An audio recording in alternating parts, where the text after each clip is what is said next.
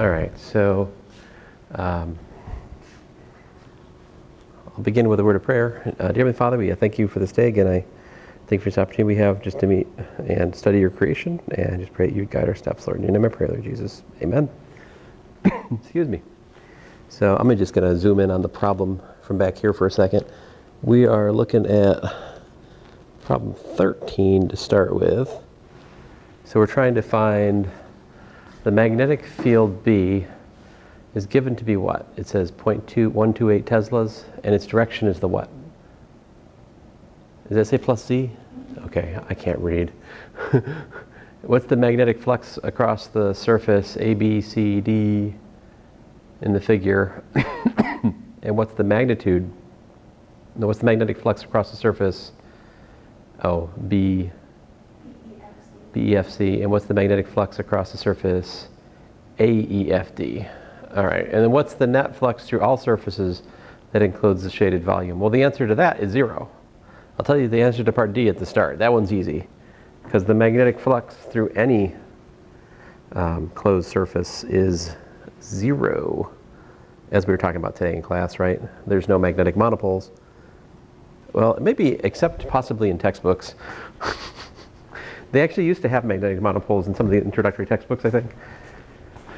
At least that's what I keep telling students, so I hope it's true. You know, that'd be embarrassing if I was just imagining it from a dream or something. That would be bad. I try not to lie. Let's see here. Let's see here. So, see if I can recreate the thing over here. What we got? We got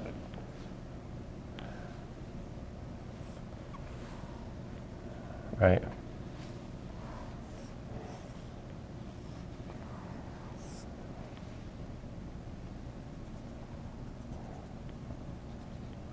Roughly speaking, something like this, right? And what did it tell me the dimensions were? 40 here. This is 40 centimeters. This is 30 centimeters, is that right? The height is also 30? Yeah, and then the long way is 50. Oh, this, 30, 50, yeah. that weighs 50? Well, they didn't need to tell us that. We could have figured, I guess we do need to know it's a right, like a, you know, right. Okay, then they got A, B, C on the top. Wait. I really need glasses. A, B, E on the top. I need to wear glasses to this thing next week. A, B, E. And then down we got what? We got D, C, F. All right. So we're trying to find the flux through, and the magnetic field is what?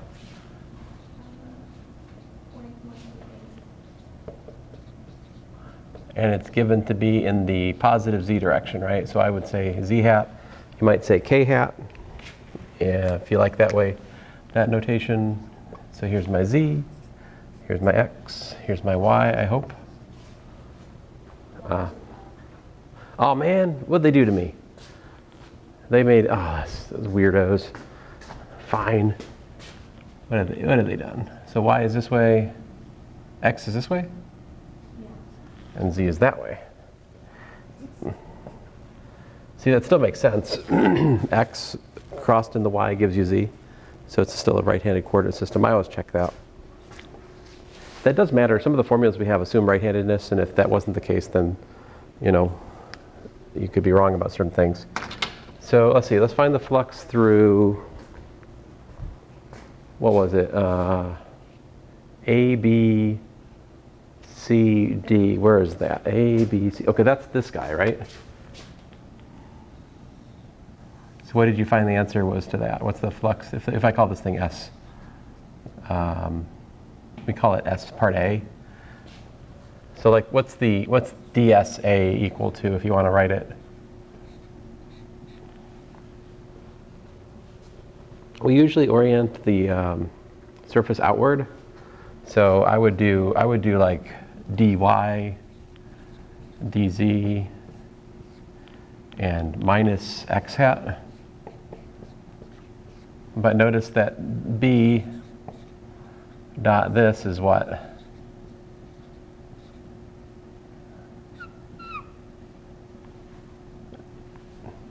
It's what? It's 0, right? Because you've got to draw the picture, so the magnetic field looks like this, right?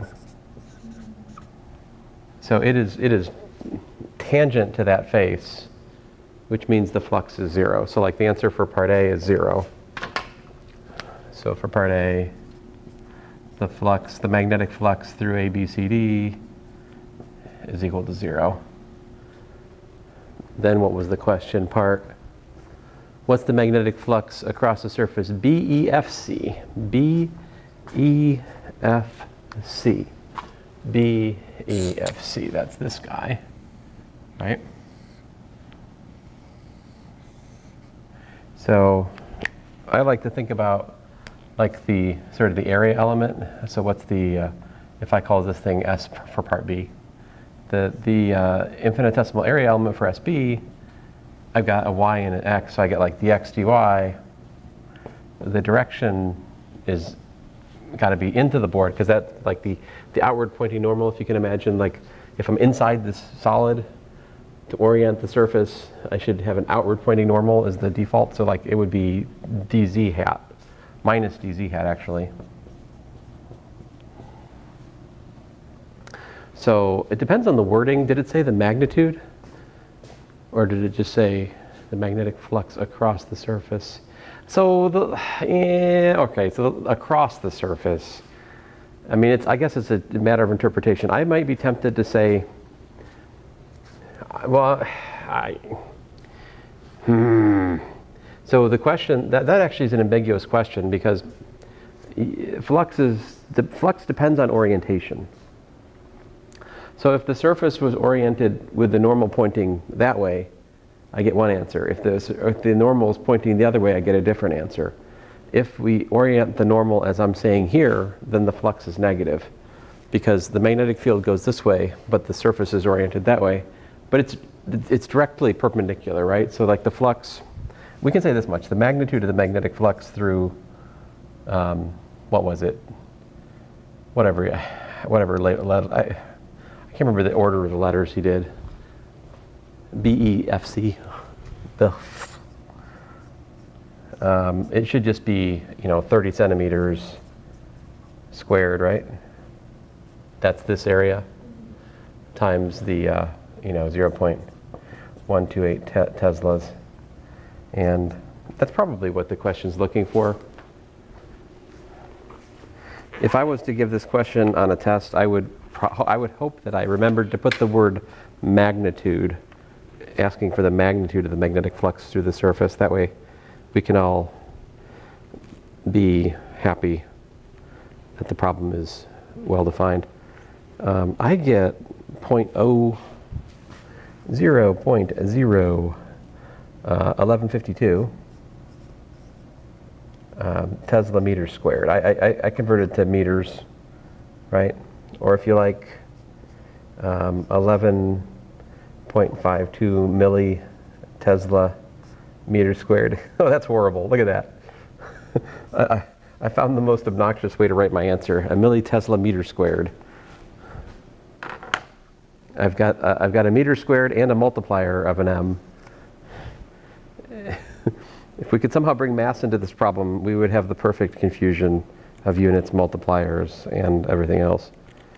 This is problem 13 from, let me adjust my, all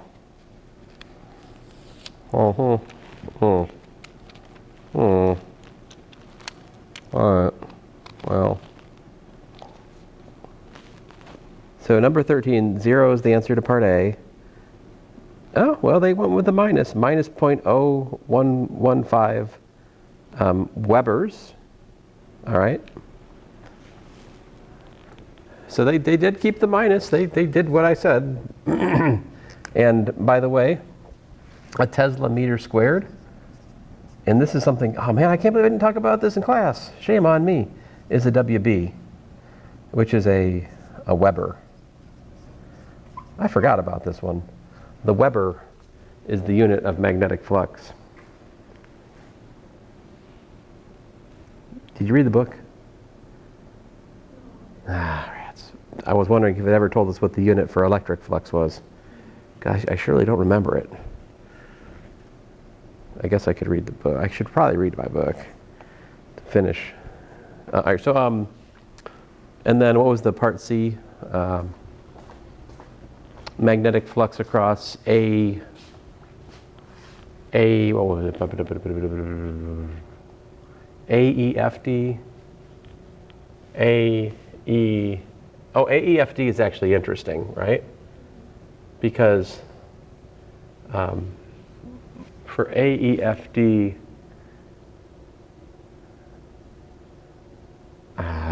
well, so for AEFD, because of the geometry here, you know that the flux through AEFD, it's the same as the flux through SB as it happens, because the magnetic field's going like this, right? So the part of it which is parallel to the surface doesn't really count, and every line that goes through this surface also goes through that surface, so to speak, right? No, we could be more, I kind of like to be more mathematical here. Let me show you how. If this is X and this is Y, right? And I'm going to put D and F into my picture, okay? Then that makes this a 30 centimeters there, and this is 40 centimeters over here, right? And here is the bottom line. I'll put a tick mark right here to indicate where I am, okay? That's this line. See that? See my picture? Oh. I'm just looking at the, I'm just focused on the XY plane. Oh man, thank you. Oh, pesky. Thank you. Very good. Very much appreciate that. So XZ plane, yes. The normal to the D, the DE, DFAE surface is what? Like, let me just do a little more color coding. This right here is this line, right? Okay. So like the normal to the surface that we're trying to calculate the flux is this one, right? This is the normal vector to my ADEF surface. And how do you, well, I guess we don't actually have to find the vector, right? We could just do trigonometry now that we have this, yeah? So what's the angle between, like another way to calculate flux is what? It's the, let me write down the formula. So if the magnetic field is constant as it is here, the flux of the magnetic field, it should be equal to like the area vector dotted with the magnetic field, right? If this is only for constant B, right? Which is what this problem's about.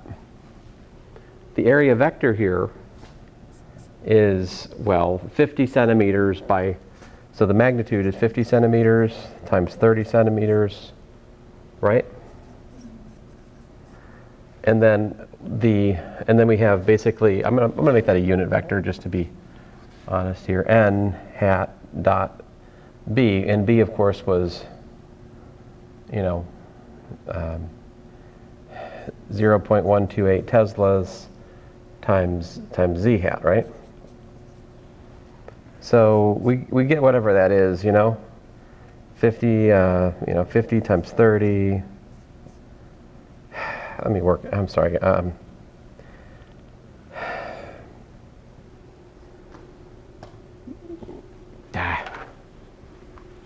Just a second. 0.3 times 0.5 times 0.128, I get 0.0192 Tesla meters squared, or a Weber if you like. All right. And then we have n hat dot z hat, right? Of course, I'm being too mathematical. My bad. But this dot product is based on the angle, right? It's the cosine of the angle between n and b, right? So if I draw b up there, like this, right? This is b, right? Then the whatever angle is here, that's what I'm interested in, right? But how would I figure out that angle? Like it's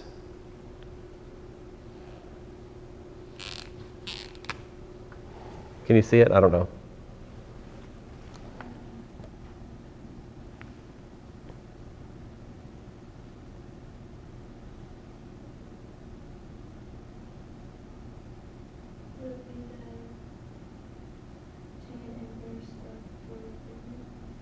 Oh, how are you seeing it? I mean, what triangle are you seeing there? I mean, I can extend this backwards, right? I mean, I can just as well put that. I can put it here, right? Like, you know.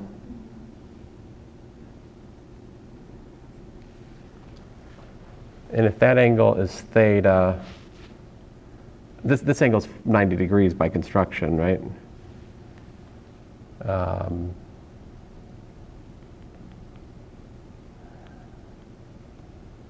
Oh, I'm sorry, my brain doesn't work at the moment. Sad. This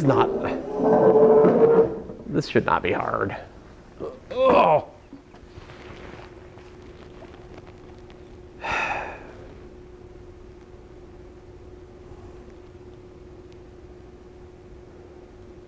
I should probably draw the B coming from like the top thing so I can see how it relates to the angles that we know. Like we know the angles for the 30-40 triangle.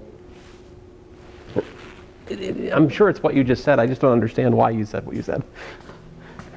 I think you already understand the geometry, or so just me. This is B, right? So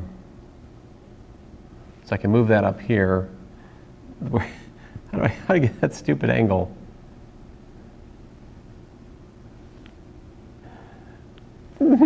Is it this? Yeah, those are alternate interior angles, aren't they? Okay, and then that. I'm making this way too complicated. I'm sorry about that. This is. So that makes this complementary to, excuse me, that makes this complementary to theta, which makes this also theta.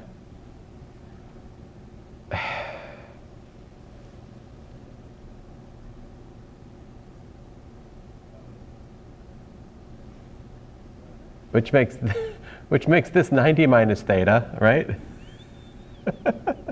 I found the most possible complicated way. So I believe that makes this angle over here theta. Are they all thetas? Am I wrong? Which means that theta is inverse tangent of 4/3, I think was what you told me about like 5 minutes ago, right? So I'm not sure we should have a help session today. I'm feeling like I'm going to be unhelpful. Let's try a different problem. This one I've got some kind of, I think it's fine. I mean, I think we've done what's right. I really hope this works out the same as what I'm wanting to do. It's clear that that's a positive flux, right? Because the, you know, the area. So if I draw the picture over here, it's just pain to do. Like this is the normal vector, right? It's out like that. And so like the magnetic field's also coming in that same direction. It's not literally the same direction. If I could draw a better picture. What is inverse tangent of 4 divided by 3? That's 53.13. I take the cosine of that, and I get 3/5. I take 3/5 times 0.0192, and I get the same thing. All right, very good. Yay! 0.0152. 1152. 1152. Tesla meter squared. And that indeed is the answer in the back of the book, which, as I explained for sort of obvious, so this is definitely the wrong way to do this problem, what we're doing right now, right? Like we should absolutely do the thing I said at the start, which is just to look at it geometrically and go, okay, since the projection, the shadow of the SA face, not the SA face, the shadow of the AEDF face is SB. That means that the flux, the shadow with respect to the B vector field, right? In that sense, the shadow of that face is the SB face. I already know the flux through SB, so it's going to be the same as the flux through here. Except, of course, that the back face has the backward pointing normal, which makes the flux negative technically through the back face, because like the n hat back here would be pointing like that direction, you know, like backwards. Let me draw another picture, and then I will step away from this problem. But So the area, since the areas are different backwards. no, well, yeah. So let me draw a picture like this. Yeah. Maybe this picture will help. So here's Z, here's X, and I'm suppressing Y. All right. So in this picture, the magnetic field lines are like this, right? Here's my magnetic field lines. So the flux just counts the number of field lines that pierce a surface, right? So the point is, any field line that goes through the one that has, you know, so like this is, let's think of this as C, and this is F, and this point down here is D, right? Of course, you could also point out that A is also here, and B is also here, and this is actually F and E. They're both projecting down to that, you know, they're stacked over that point. So, nope, well, oh man, what was that? Oh, good.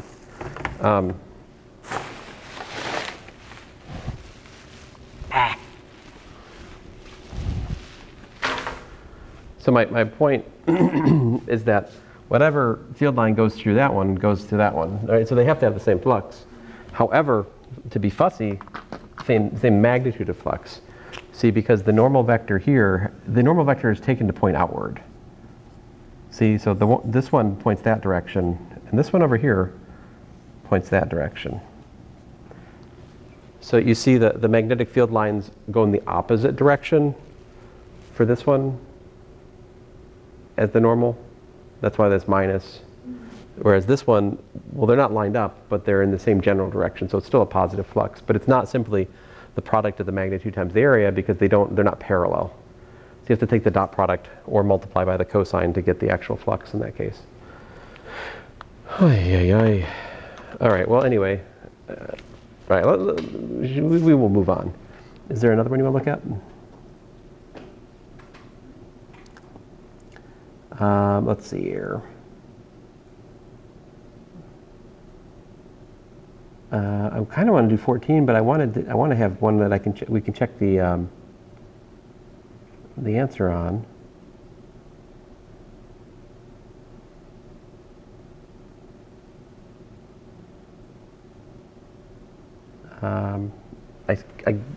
Well.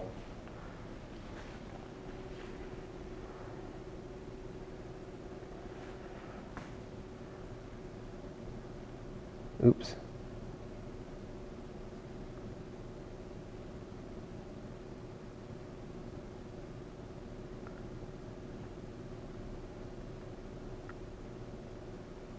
I guess we can try.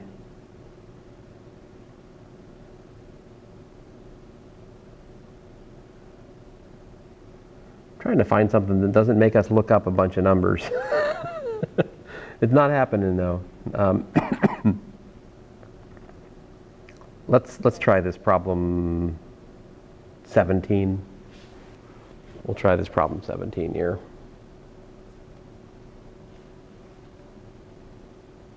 I'll make it bigger. Let me erase. Actually, let me make sure that I actually got this thing in the camera before I erase anything.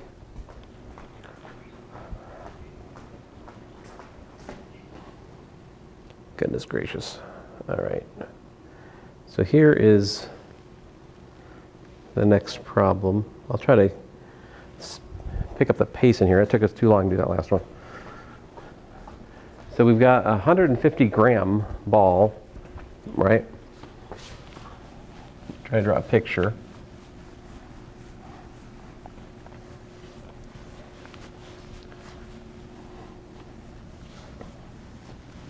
So this last problem, it's not too important for the current work, but it will become important in the next chapter on Faraday's law, because in Faraday's law we're going to look at like change in magnetic flux inducing a voltage. So all of a sudden magnetic flux becomes an important principle, and it's good that you've spent time looking at that today. It will make the Faraday's law stuff make a little bit more sense to you when we get to it. All right, so it's dropped into 125 meter vertical shaft. At the bottom of the shaft, the ball enters a magnetic field, blah, blah, blah. All right, so we go, here is our shaft, and apparently there's a giant magnet down here. And does it say that the magnetic field goes a particular direction? Horizontal east to west, east to west, east to west, east. So I guess that would mean like this way, right? So here's my magnetic fields, right? And we're given that it's a 0.25 Tesla field. That is huge, by the way. That is a ginormous magnetic field. Air resistance is small. Find the magnitude and direction of the force that this magnetic field exerts on the ball just as it enters the field. So we've got a charge of 4 times 10 to the 8th electrons. So the point of that wording is a little cagey. Basically it's saying that the excess charge is actually the charge, right? So here you've got a mass of 0.15 kilograms, because I don't like grams, with a charge Q. What's the charge Q? The Q is given to be 4 times 10 to the 8th electrons. So that's minus 1.602 times 10 to the minus 19th coulombs. It says excess electrons, right? That means it's negative charge. Excess electrons means negative charge. And we're told that the shaft here, right before we get to the magnetic field region, is 125 meters down. All right. So the idea is that the ball, the mass, falls to here, right?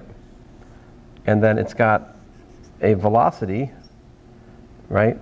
We'll call it VF. And then you've got a magnetic field of 0.25 Tesla. So what happens? You get a force, the Lorentz force, right? So the force is, oh man, I never moved the camera. So sorry, people. But you know,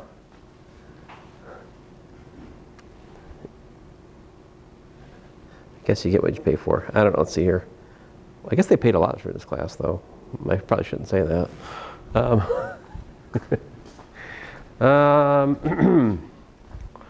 So which direction is the magnetic force on this? V cross B, right? So like F is Q, V cross B is the story.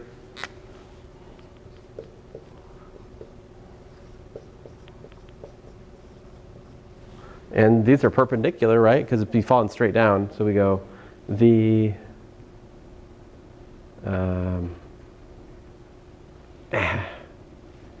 V crossed into B. I think it would be into the board, right?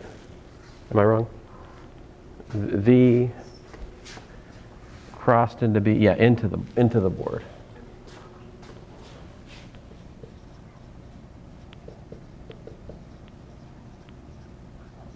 I don't know if it even asked us about that, though. We were supposed to find the magnitude, oh, and direction.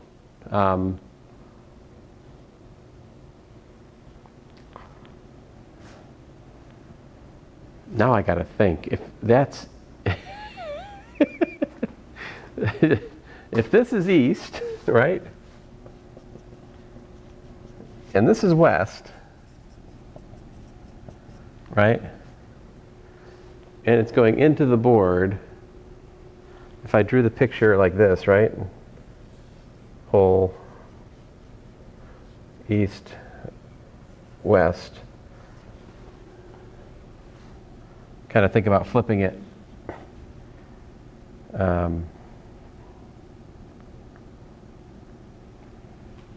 I guess I should draw my picture again, right? So the magnetic field's like this, right? And it's going down into the hole, right? So V crossed into B. Apparently the force is,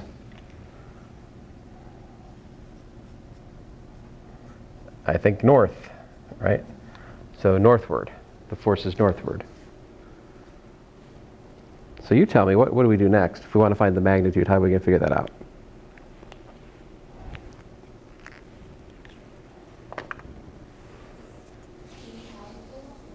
We don't yet.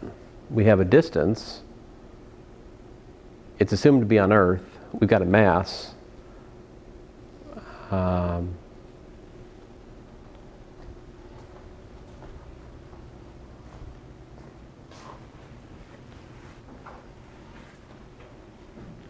I think the mass is actually irrelevant, which is kind of hilarious. I like that. I like a problem that gives you unnecessary information. Makes it test-worthy, you know? Sorry, I should behave.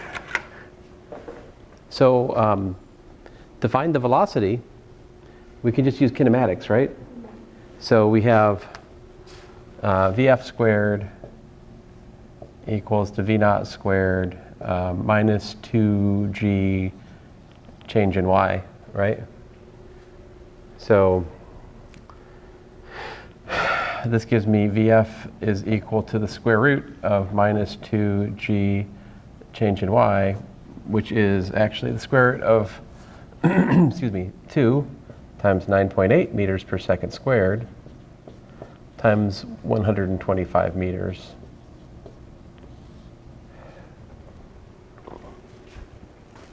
Which is whatever it is, right? 2 times 125 times 9.8.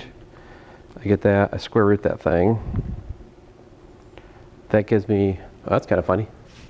I got a 49.0 meters per second, right? And then the force, the magnitude is actually QVB, isn't it? Because why don't we need to worry about the cross product here? What's the situation between the velocity and the magnetic field? They're perpendicular, right? So the cross product is just the magnitude of the cross product is just the product of the magnitudes. And then I just gotta do the math, I suppose. So we've got 4 times 10 to the 8th times, I'm gonna drop the minus because we're thinking about magnitude here. 1.602 times 10 to the minus 19. That's my Q. My V is 49.5. And then my B was 0.25. And since I used Teslas and coulombs and meters per second, this all works out to newtons, truth be told. So whatever that is, yeah.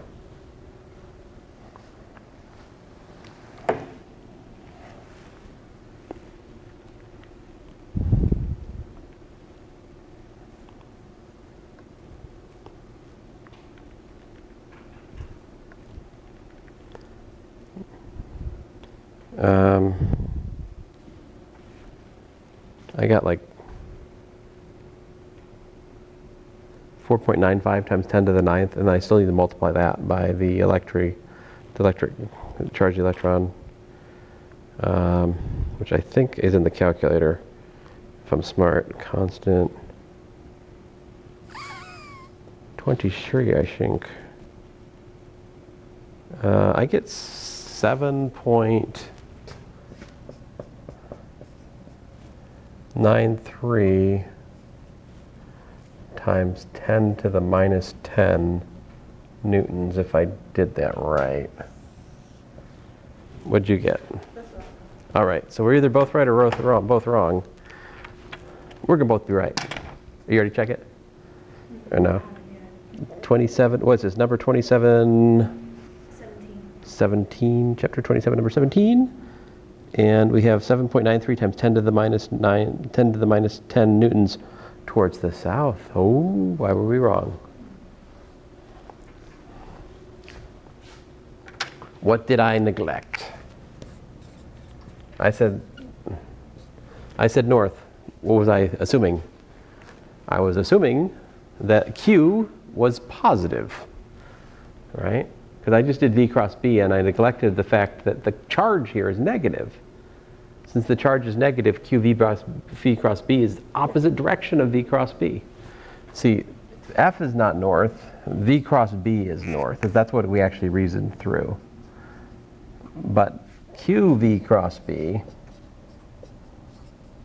is south, because it's the opposite direction, because the electron charge is negative, so it makes it go southward. All right. Cool. Next, let's see what we got here. I'm going to skip ahead a bit.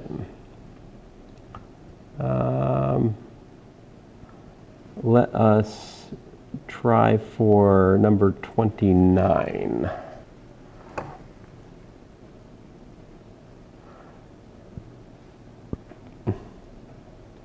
Number 29. We've got a long wire carrying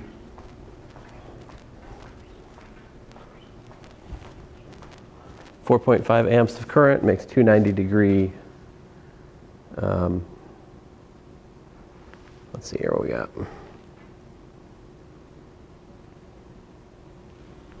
Long wire carrying 4.5 amps of current makes 290 degrees bends, as shown in the figure.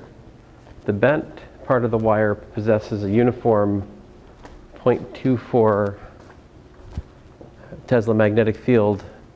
So they like to draw the magnetic fields like this. You see this grid? That's like field lines. I think that means, does it say if it's coming out or in?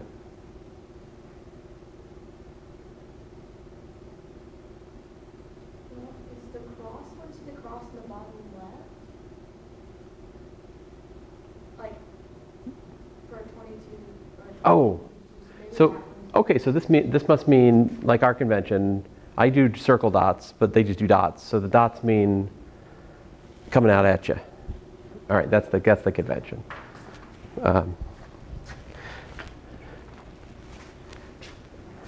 Sorry, I'm still rusty on conventions in this course. It's coming back to me. It's coming back to me, slowly but surely. It's coming back. So what's the physical law we use here? It's the Lorentz force law again, the one we just used. So QV cross B, this is the Lorentz force law for a charge. For a current, that becomes IL cross B. All right, so for IL cross B, what we got here? So we're supposed to calculate the bent part of the wire passes through a uniform 0.24 Tesla magnetic field as shown. Find the magnitude and direction of the force that the magnetic field exerts on the wire. All right, so I'm going to, does it tell us? All right, so let me point out something. If you think about this little smidgen right here, right? You got current flowing this way. So the thing we use is the force is equal to Li cross B, let's say, all right? Where the I vector is in the direction of I. So I've got I going this way, right? And then crossed with B, so the force is downward, right? The story remains the same for the current up here, right?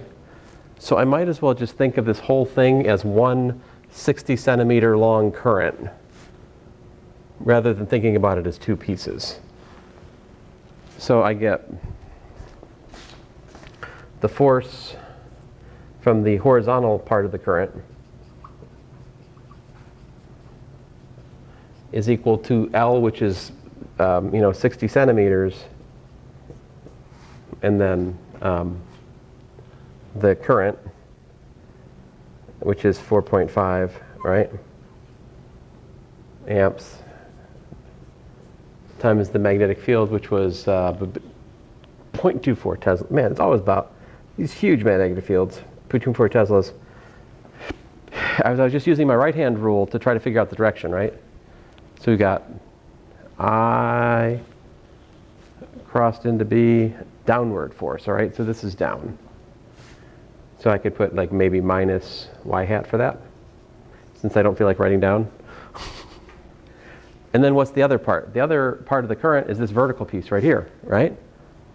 So the force on the vertical piece, I do I crossed into B, right, to the right.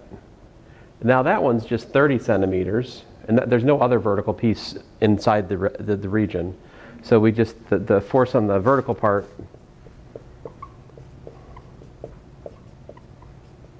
is 30 centimeters times the same amp, same 4.5 amps, same magnetic field, 0.24 Teslas, and we just figured out rightward, so x hat, right? So I'm using F equals to Li cross B both times. What's the net force on the wire? It's simply the sum of those two, right? So we just have to add those two forces together, and that gives us the force that's on the bent wire going through the region, all right? So we can work that out, right?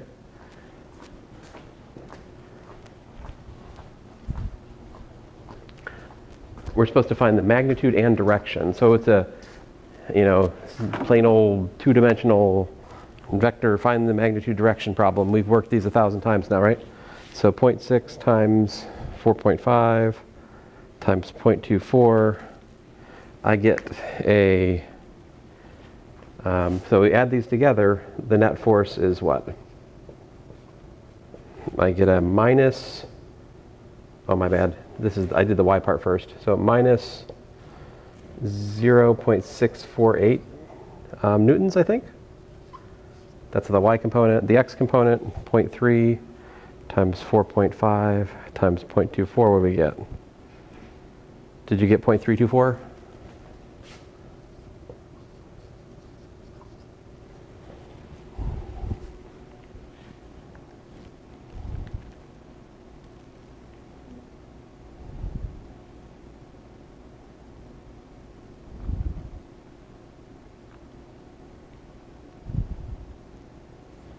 And so this gives me the magnitude of the net force. If I calculate the length of that, I get 0.7245 newtons. Square root of the sums of the squares there. And if I draw a picture, where is the force directed? It's directed like this, right? Because it's positive for x, and it's directed downward for the y. So the standard angle, we can simply use the inverse tangent of, minus 0.648 divided by 0.324. Yeah. Because we're in one of the quadrants where the inverse tangent does in fact work, so yay.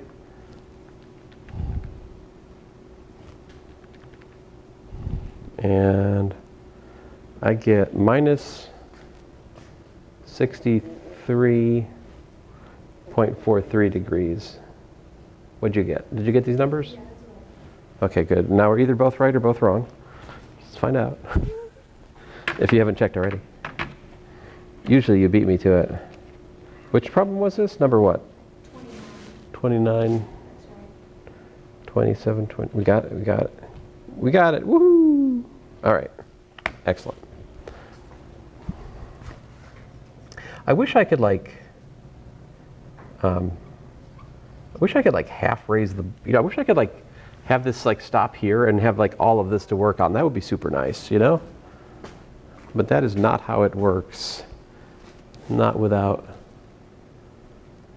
quick clamps, that is. Okay, I'll stop thinking about modifying. All right, let me go on here.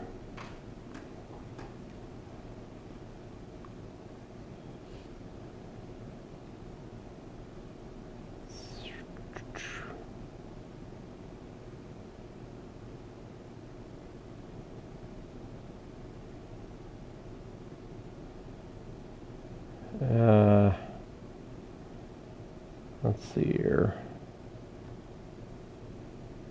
I'm trying to find something.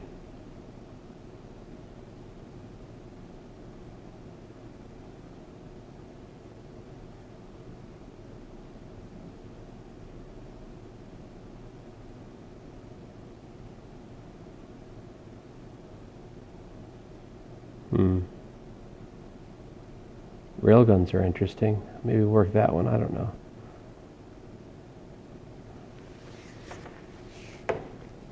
Nah. So many words.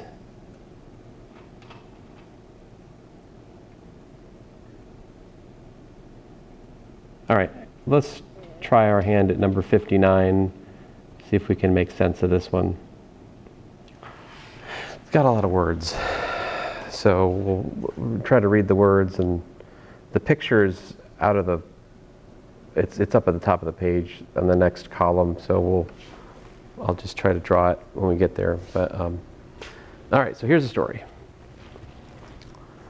A conducting bar with mass M and length L slides over horizontal rails that are connected to a voltage source. The voltage source maintains a constant current I in the rails and bar. A constant uniform vertical magnetic field B fills the region between the rails. And then we're supposed to find the magnitude and direction of the net force on the conducting bar. Ignore friction, air resistance, and electrical resistance. All right. So we have a conducting bar with mass M, length L. All right, so we have, I'll try to draw a picture over here of it. So here's the rails, all right?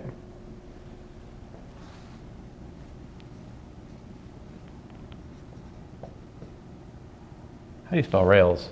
Goodness gracious, I forgot. Oh, I did it right. Yay! All of a sudden I had a moment of like, is that how you spell rails? So the rails are like that. And then a conducting bar, I haven't pictured the current source, right? But, and I'm probably not going, I guess I could picture the current source, but it doesn't really help us to picture it that much.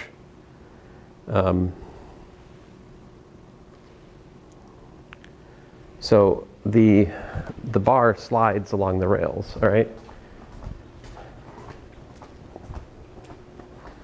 I'll make the bar blue. All right. Here's my bar. And we're told that the conducting bar has a mass M and length what? L. Length L, right? And we're also told, excuse me, that it's connected to a voltage source, and the voltage source maintains a constant current I in the rails in the bar. So I guess I could picture the voltage source. It's like over here, if you want to think of it, right? I'm not, anyway, so, you know, this constant voltage, well, it's not a constant, it doesn't really, it'd have to be a variable voltage, truth be told, if it was going to maintain a constant current. See, because the resistance here, if this is just metal, as this bar slides over, the resistance gets bigger because it's like proportional to the length of the metal. So we're ignoring any of that kind of consideration. And let's just, for the sake of it, picture the current going this way, all right? So the current goes there, and then the current comes back here like this as well, right? I don't know if they told me enough information to say otherwise. In the picture It's going the other way in the picture? Okay, well, we can do that. There we go.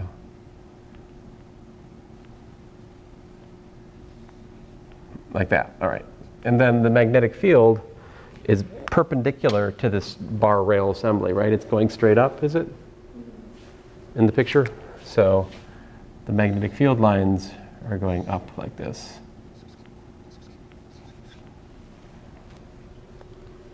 So in this situation, now that we got all this set up, what's the magnetic force on the bar that slides? It's got a current, right? The force is what?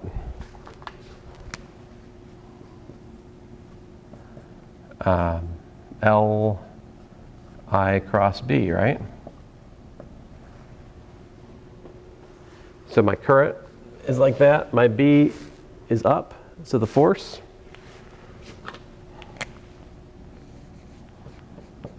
is like that, which will make the bar slide. See how it works? And because they're perpendicular, it seems like everything's perpendicular. Good grief, so boring. ILB, you know? Lib. What are we told? How on earth does this thing have two dots? A, find the magnitude and direction of the net force on the conducting bar. Do we have numbers for any of these things, or is it just that? It gives us B, I, and M and L. Oh, they're down later. Are we supposed to use that now? It's lib. So if we, what are we supposed to, magnitude and direction of that force, okay. Sometimes they'll like ask you for acceleration, then you got to divide by the mass, you know, of that force. They can do that. If the bar has mass m, find the distance d that the bar must move along the rails from rest to attain a speed v. Okay.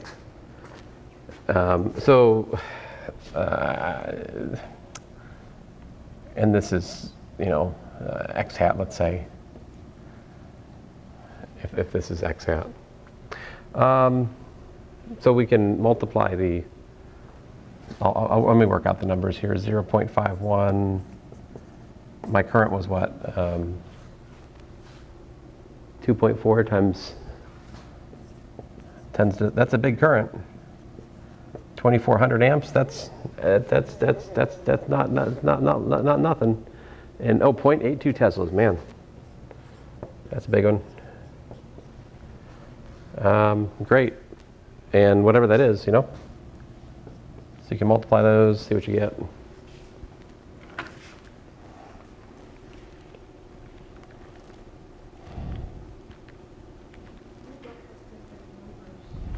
Your book has different numbers? Oh, weird. Well, that's funny. I get 1,003.68.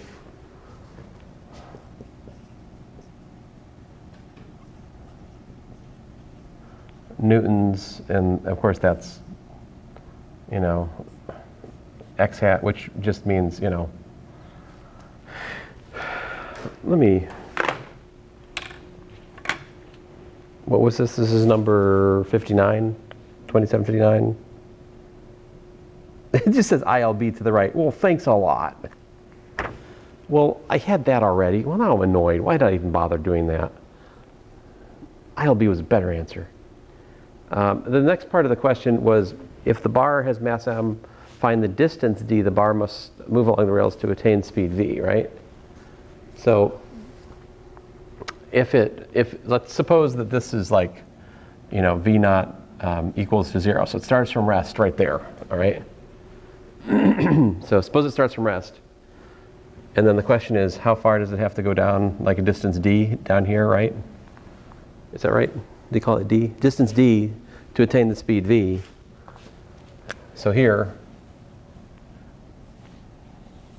right, you've got a speed vf equals to v, right?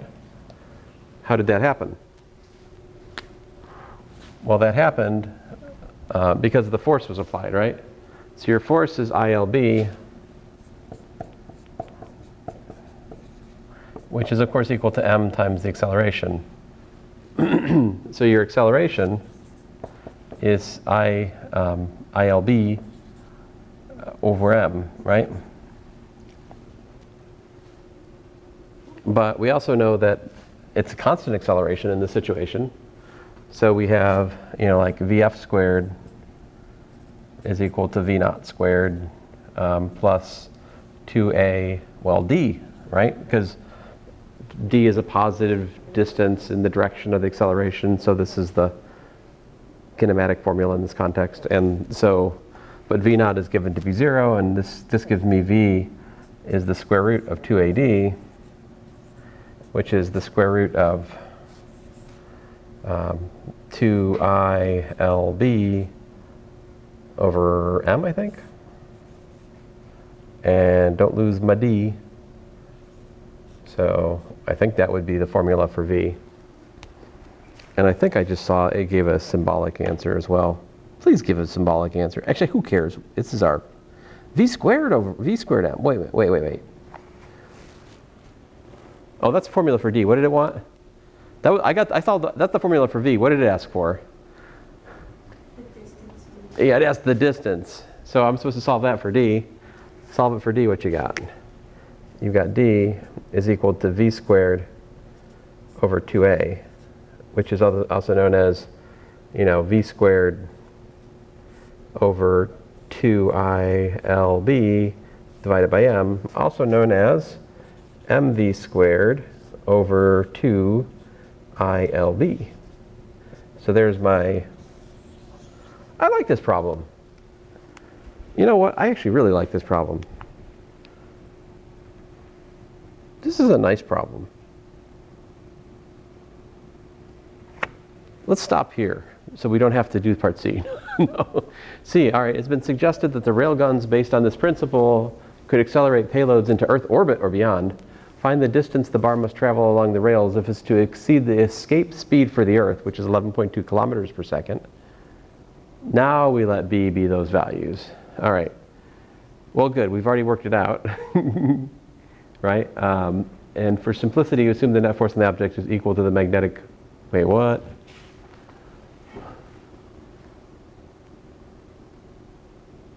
All right, so we're going to neglect gravity, basically, is the point. Fine.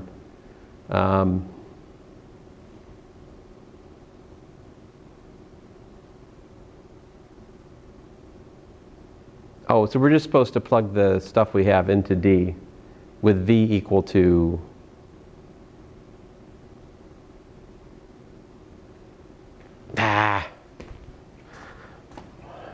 Fine, I guess. I really don't want to do the numbers, I was thinking, how can I write the formula for D back in terms of F again, D is equal to what? mv squared over 2f, right? I already found F up here, so the mass was what? 30 kilograms. So I do 30 kilograms times 11,200 meters per second squared divided by 2 times 1,003.68 newtons. And that gives us a distance of what?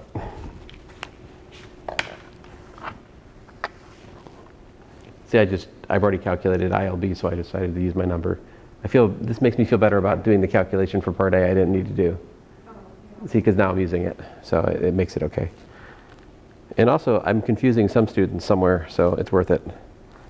11,200 square divided by 2 divided by 1,003.68. Yowzers. Well, I got, dang, that's, I think I've got 1.875 times 10 to the